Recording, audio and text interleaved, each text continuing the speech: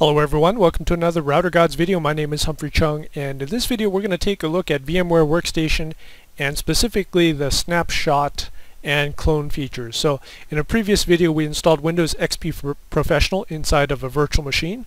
We have it up and running on the screen right now, and let's say we are about to test out a very dangerous program. So let's say some malware, a Trojan horse, something we've downloaded off the internet, or if you're working for law enforcement, you're about to open up something really bad, something that could destroy your operating system. So what you might want to do is snapshot your system before you open that program, and this will allow you to get back to a previous point before you installed the program. So it's sort of like ghosting your machine or saving a backup of your operating system state.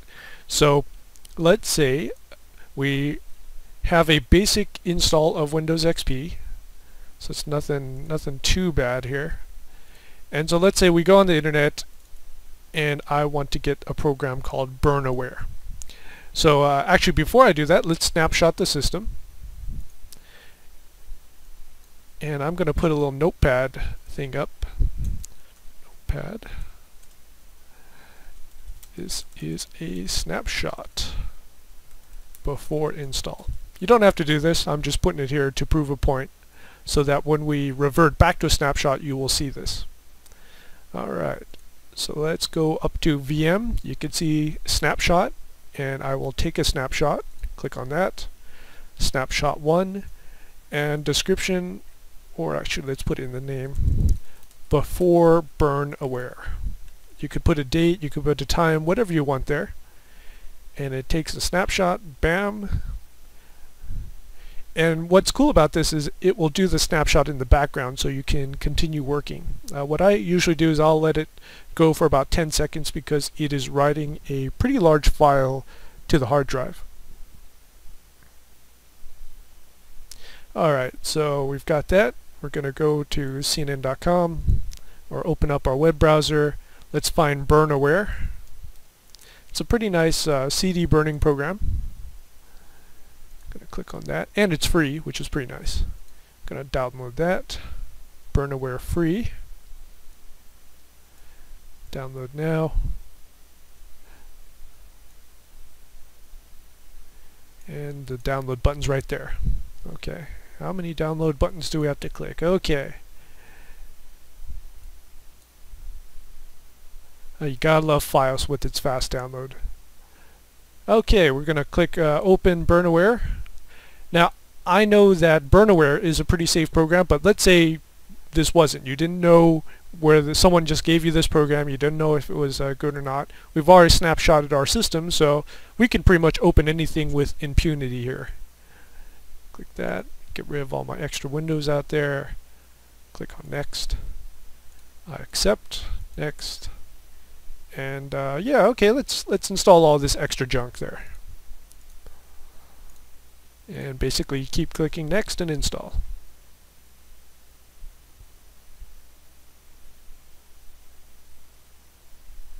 I'm going to pause the video while it goes through that install. Okay, and we're back. Click on finish, launch the program.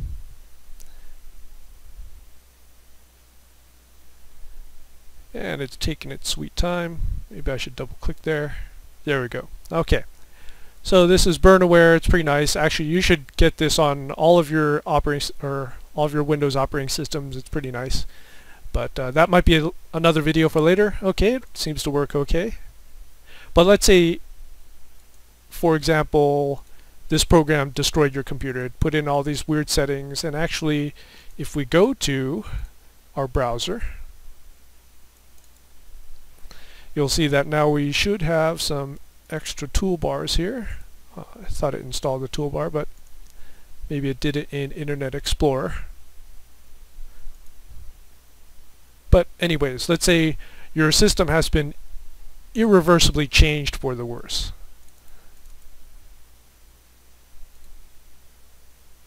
Okay, there we go. You got this ugly ask.com toolbar, extra junk there. So let's say the program installed some malware, you don't like it. Well, we can get back to our snapshot.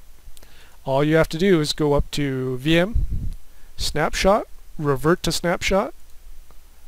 by restoring blah blah blah. Current state will be reversed. Are you sure? Yes, we will. Sort of goes through a minor reboot there, and bam, we are back. We don't have a burnaware. If I double click on Internet Explorer, we will not have the ask.com toolbar. We are back to normal. That's pretty awesome.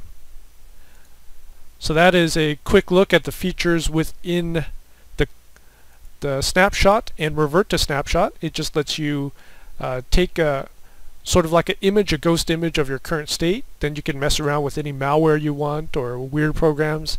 And if it messes up, no big problem. You can revert to snapshot and you don't have to go through a full reinstall. So that's pretty nice. You could also take many snapshots. You could continue taking snapshots, and so you could go step by step, take a snapshot, click another menu option, take another snapshot. Pretty much only limited by the amount of memory and hard drive space you have to store all those snapshots. Alright, so another option you have is we've got our Windows XP here. Let's say I wanted to give this to my friends and co-workers. So this install took about 35 minutes, about 35 to 40 minutes. It's not a lot of time, but let's say I want to make this file and just hand it around the network, and so everyone can have Windows XP just like I see it right here. Well, what you can do is you can go up to VM and click on clone, and it's going to give me a nice message here saying you cannot make a clone while the thing is powered on. So we actually have to power this off, and we're going to have to do it the proper way. Go to Start, turn off computer. I'm going to turn that sucker off.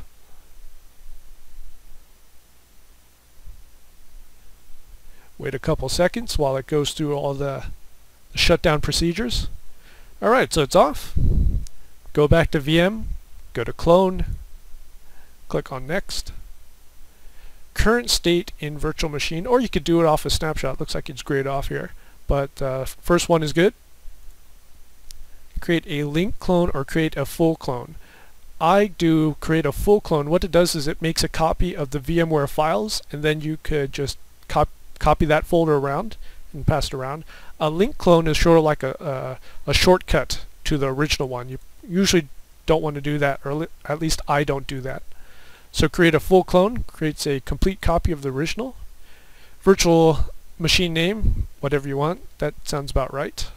Location, I'm going to put it somewhere else. I'm going to put it on my secondary drive. Let's see here, pop it there. Got an E drive, and I'll do OS, Microsoft. I'll make a new folder here. I'll call it Win XP Pro VM Complete. How about that? Enter, click OK, finish. And it's going to be copying all the files to that secondary drive. And then after that finishes, I'm going to actually pause the tape. It's going to go through the cloning. And then when we resume, I'm going to show you where exactly they put those files and how you can actually distribute them around. Alright, we're done at the cloning, so we click on close. Let's go ahead and find where they popped that, where VMware popped that file. Just go into Windows Explorer and click there. Let's see what we got here. Date modified.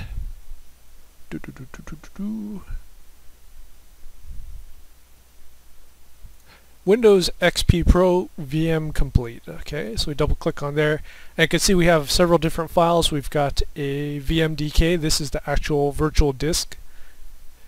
We've got the different stuff here, and so what I could do is I could zip this up. If I were gonna put this on the internet, I would right click on that, I would WinRAR it, or I could send to a compressed zip folder and throw it up on BitTorrent or FTP, give it to my friends, stuff like that. If you're on a local network, all you have to do is copy the folder itself, because you'll have fast transfer speeds. And then what will happen is when people double click on this file, they will be able to open up the virtual machine. So let's give it a shot. Double click on that.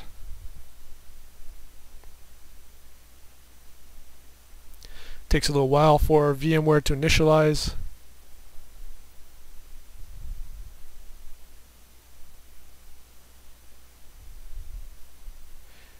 And VMware Workstation comes up, and we could power this on, and it will look the same as we saw before. So this is pretty nice. You could give it to 10 of your friends, and they will all have Windows XP already installed with whatever options you set for them. So it saves them a lot of time, saves them about 30 to 40 minutes on the install, and it's also a great troubleshooting tool. If you have a big hard drive, what you could do is store many images, many snapshots of Linux and Windows XP, so you're all ready to go, and this is very helpful for any programmers and coders out there. Alright, so this was a quick and easy video on how to do the snapshots and cloning within VMware Workstation. Thanks for watching.